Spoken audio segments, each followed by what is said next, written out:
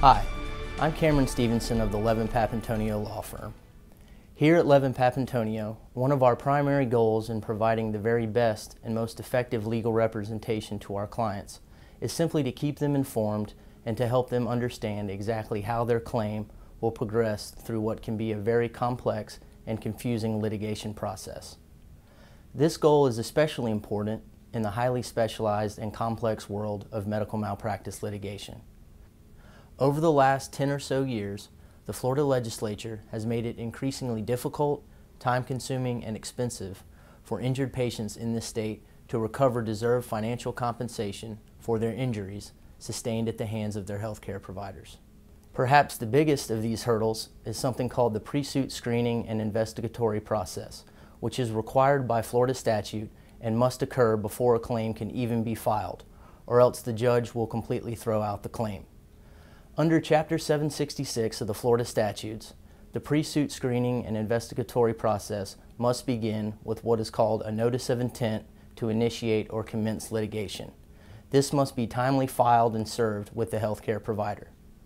This notice, prepared by the injured patient's reviewing attorney, essentially must do three things. First, it must identify the at-fault doctor or nurse that provided negligent medical care and treatment. Second, it must explain the medical care and treatment that was in fact negligent.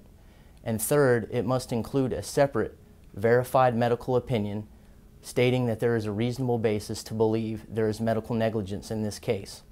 This verified medical opinion must come from a qualified physician medical expert who practices in the same or similar specialty as the at-fault medical provider in your case. Procedures such as these pre-suit requirements, now mandated by the Florida legislature, are extremely important to understand, not only because a case cannot be brought in the first place unless these procedures are strictly followed, but also because of the time-consuming and very expensive nature of these procedures. While pre-suit procedures like these requirements sound good on their face, the reality is that they only prevent legitimate injured patients from bringing legitimate claims by making them so expensive and so time-consuming that people simply don't file or give up after the filing has started.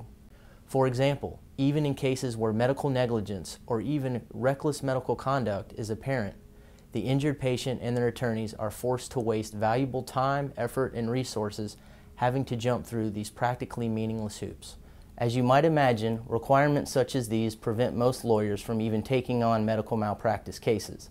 Again, even when there is readily apparent negligence or even gross or reckless medical conduct. Now, in the event these hurdles can be overcome, the pre-suit process is still not over. At this point, the at-fault provider has now been delivered the notice of intent along with the verified medical opinion. Next, the case basically stops dead in its tracks to give the at-fault provider 90 days to investigate and prepare his or her defense. At the end of this 90-day pre-suit period, the at-fault medical provider must do one of two things. Either attempt to resolve the case by providing the injured patient with financial compensation, or simply deny the claim outright.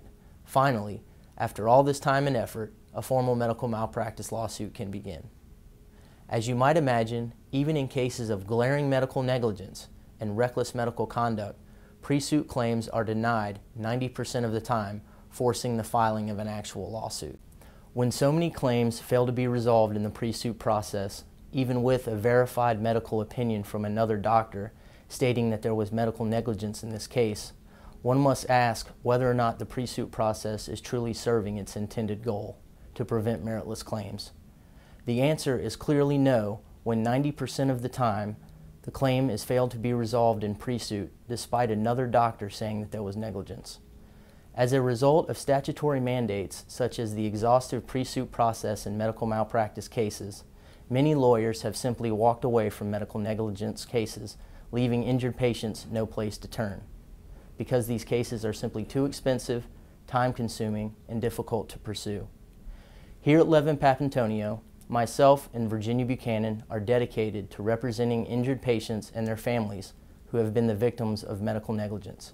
We will continue to help them receive the financial compensation they deserve and are entitled to, as well as to continue to fight for the rights of our clients that the Florida legislature has seemingly been so adamant and determined to take away.